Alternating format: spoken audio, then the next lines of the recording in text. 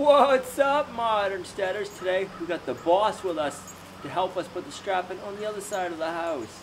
It's crazy what a difference a day can make in the weather. I got a sweatshirt on today and I'm a little chilly, I'm a little stuffed up. It feels like it's fall. I think it feels like it's fall time. It's ready time, like it's time to go back to school. You looking forward to going back to school? Olivia gets to start school pretty soon and she's all excited. She loves school and she loves to learn. You ready to get started? All right. I'm gonna hold this one up in place for a minute. Do I want to? What's that? Do I want to? No. Are you going to put it on the ground or as high as that one? It's gonna be low and in the middle, but I gotta get it set up. I'm gonna put it up and hold it. Come here. Oh, in the middle. One nail on this and pull the trigger. For a minute. Go for it. One more. Awesome. Let's go do the other end. Careful.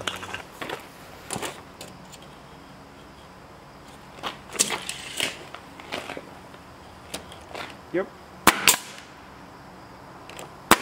Good job. Alright, that's good for now. Gotta get some spacers in.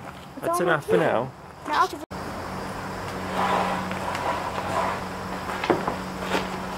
off to the side. There you go. Just like that. Oh, Daddy. Okay, come to you. Okay, well, it's pushing my board.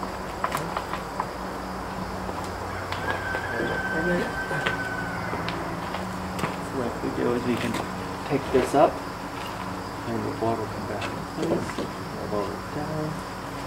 Okay, stand up. Okay. Oh, that was 4. No, it's 4 too. Why does it happen? Go. Ready? And down here.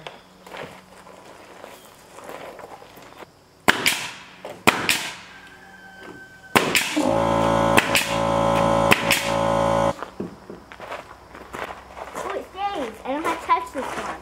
Awesome.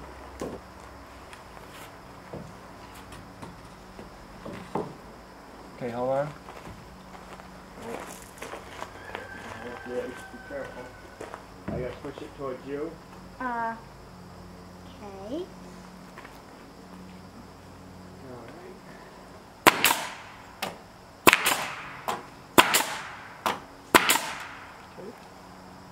Push it in while you nail it. Okay, that's easy.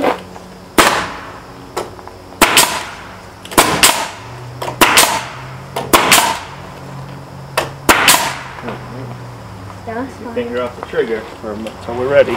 I don't think it won't work when it's not on. It won't. Yep. I want to try it going to second. Yep. Yeah, push it tight up against. That was kind of fun.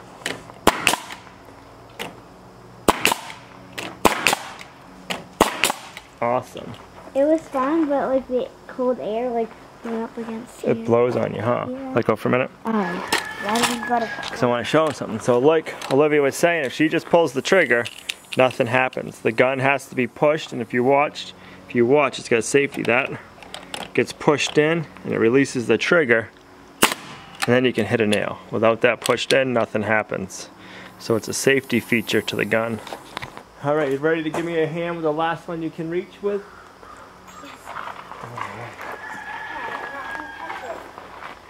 Get it in place, and you can help.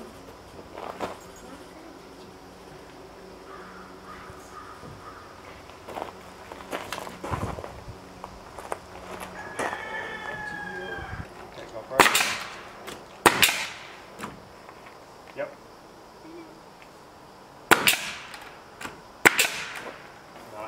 That's only 4. Just do 5. No, that's not we enough. did 5 in the middle. Right, it's not enough room on the end to do what we did because Oh yeah, because it was. We want to do 1, 2, 3, 4, 5.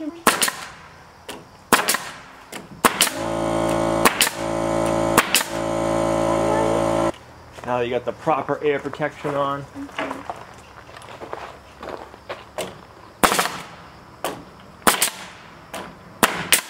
That's done. Awesome. I wanted it to come out too, but you didn't let me. You only did it on one. Good job. You do it on one. Good job. The boss left us. She said she went as high as she could go and we could finish up the job. She had to go inside and do paperwork. Who does she think she is?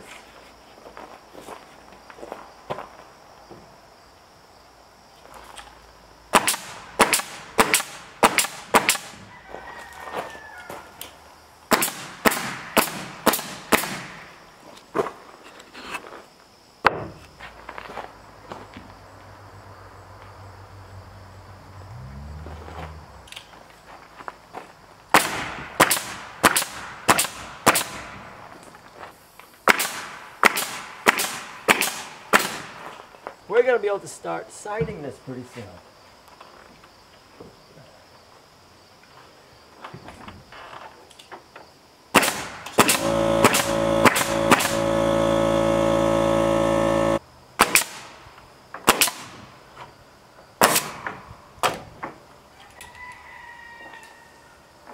Okay.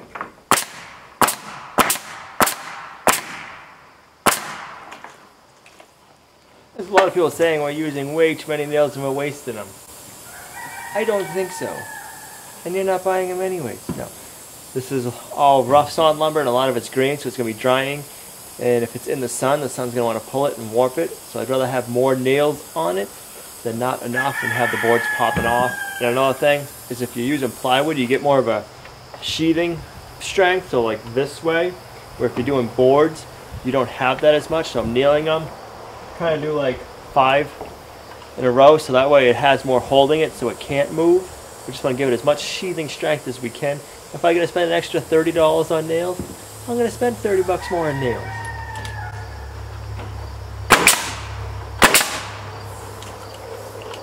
I want to make sure this structure lasts us and we don't have to be rebuilding it or fixing it. I was all excited. I thought we were going to be able to start boarding the sidewalls right now. But I got a little bit of ahead of myself and I forgot. Let me show you. We got a side. Let's see if I can get it to come in and focus. We got a side, this little spot first.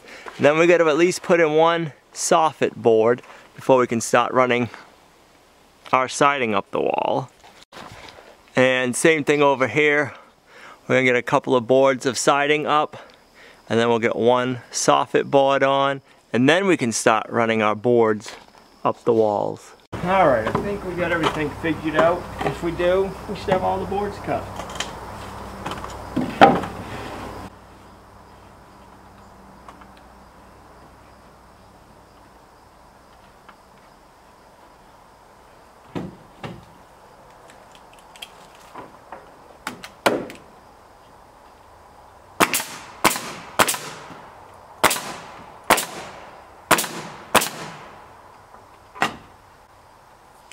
Nice.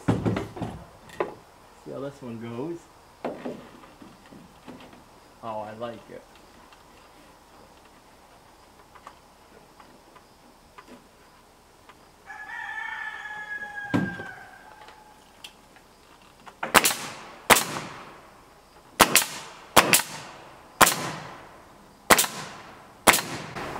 Well, the pigs will have something nice to look at.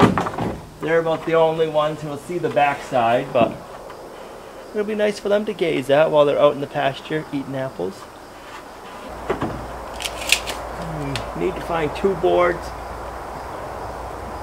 that are around 1 foot to 11 inches when they're put together, and that'll make, we have a little bit of room to cheat up here. I'll bring you up in a minute to show you we can cheat them either way so we can get a nice fit. Alright, this board might be a little interesting to put up.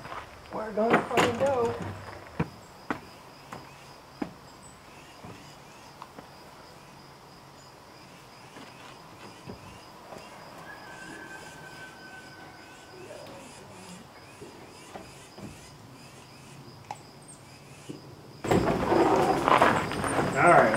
better, safer way to do this.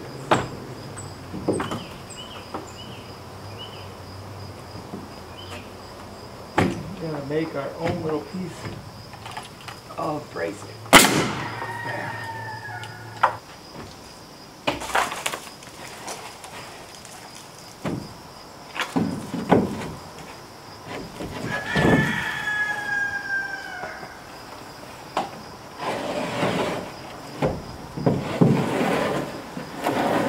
Oh, I like it. This way we're not fighting with anything. We don't have to worry about the board coming crashing down and breaking our window. Because that would not be good.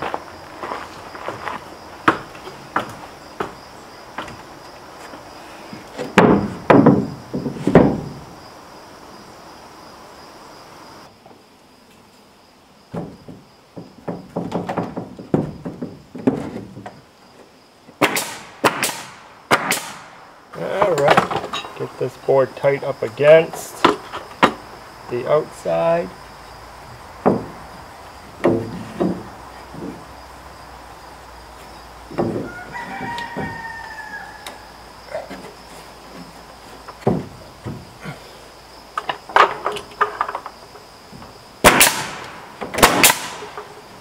Nice.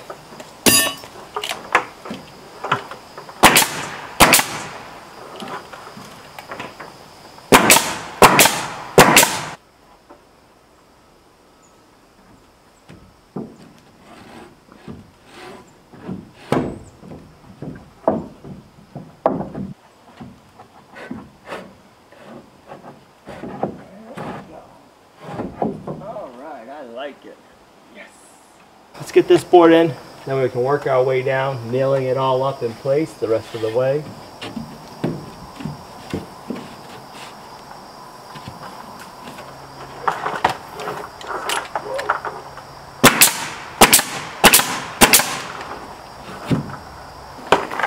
Now we just need to keep on working our way down the rafter, trying to get the boards as tight as we can.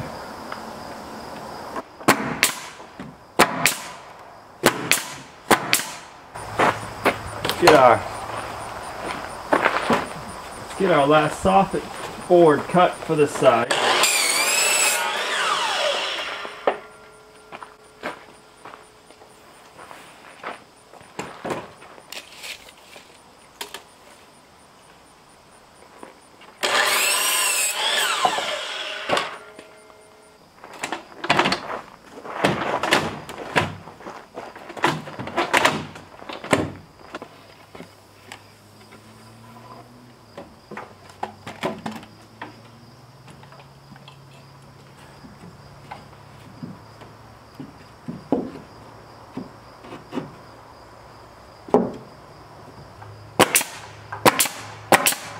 Get our third hand down, but this brace worked slick, I will tell you. That saved a broken window. If it wasn't for that, who knows, we could have had a piece of wood fall down and break the window. Alrighty, where are we?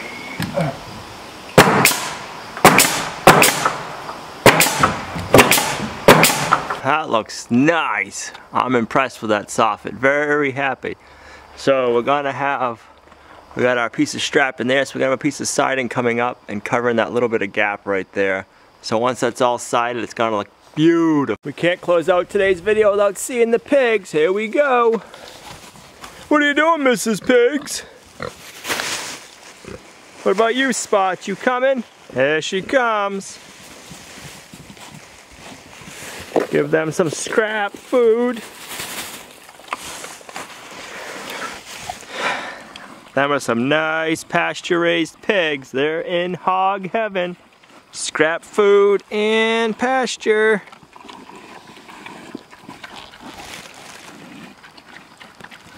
Spots is the dominant pig. She gets most of the food and she'll push Mrs. Pigs out of the way and Mrs. Pigs will let her. You're always gonna have one pig that is like that. There's a pecking order with pigs just like there is chickens. I hope you enjoyed today's video. If you did, make sure you give it a thumbs up. I was hoping we were going to get some siding up, but I forgot we had to do the soffit boards. But we got that done, so luckily tomorrow we'll be starting to side this side of the outdoor kitchen and then working on the next side, whether it's just getting this side sided and starting on the soffit boards on the other side tomorrow, or if we're going to get both sides done. Fingers crossed, we'll see. I can't wait to see what this looks like, all boarded up with the siding on it. I have the image in my head, but it's going to be nice to see it in real life. So if you like today's video, make sure you give it a thumbs up, share it. It's really helping the channel grow. We're almost at 10,000 subscribers. And we'll see you right back here tomorrow at Lumnah Acres, a guide to modern homesteading, self-sufficiency, and freedom. Bye.